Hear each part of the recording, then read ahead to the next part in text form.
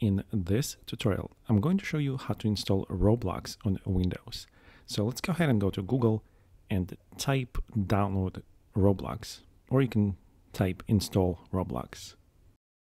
Now here on the search result page, go to download.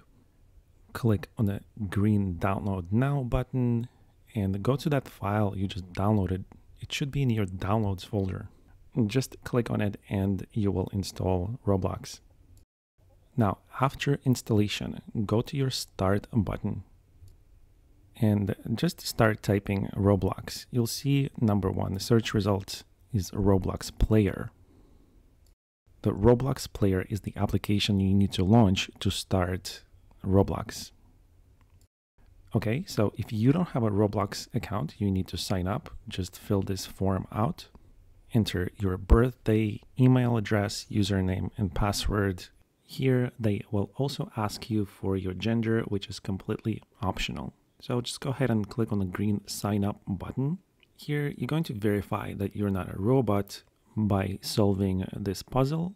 Basically, what you want to do is align the second object in the same direction the first image is pointing to. So just use these arrows to do that and click submit. You might have to do it 2 times. So I'm going to rotate my frog. Okay, and at this point, Roblox is going to start logging you in. And this is it, guys. This is the welcome screen. Roblox has many different games and environments you can choose from. I'm going to choose one of the games from this list. I'm going to go ahead and click on the Discover button right below the homepage.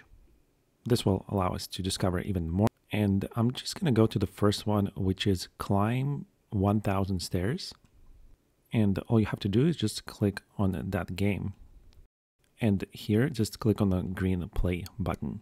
Okay, I'm entering my first Roblox game. And this is it, guys. You can run around, meet other players, play all kinds of games, drive cars, and all of those things. And that's all there is to installing Roblox on your Windows PC. If you're facing any problems, please leave a comment and hopefully somebody will help you out. And I'll see you in my other tutorials.